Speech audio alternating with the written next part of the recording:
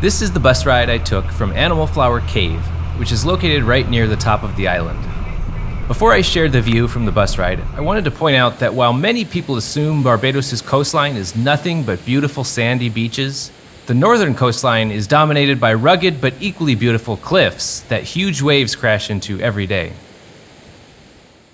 The north coast doesn't have a highway that runs along the beach like other parts of the island. Instead, the major roads cut through the interior of the parish of St. Lucie, which is the northernmost of Barbados' 11 parishes.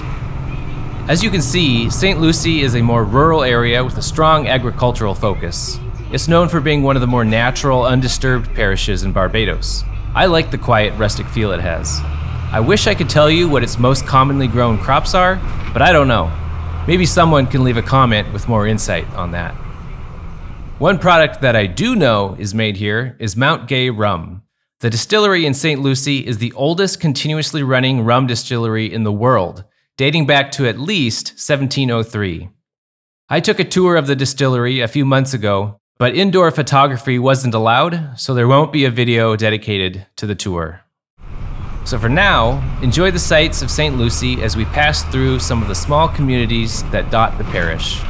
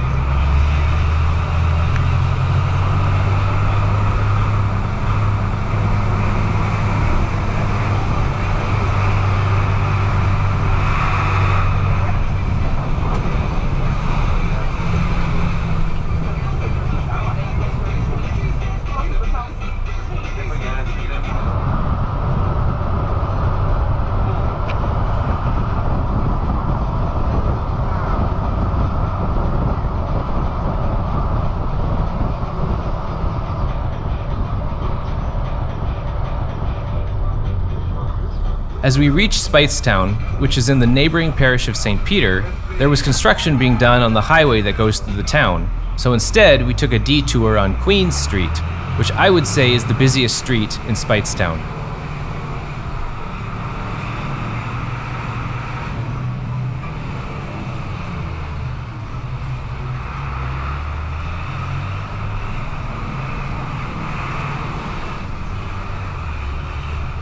On this street is a restaurant called Orange Street Grocer, which, in addition to having a terrific view, I think makes the best pizza in Barbados.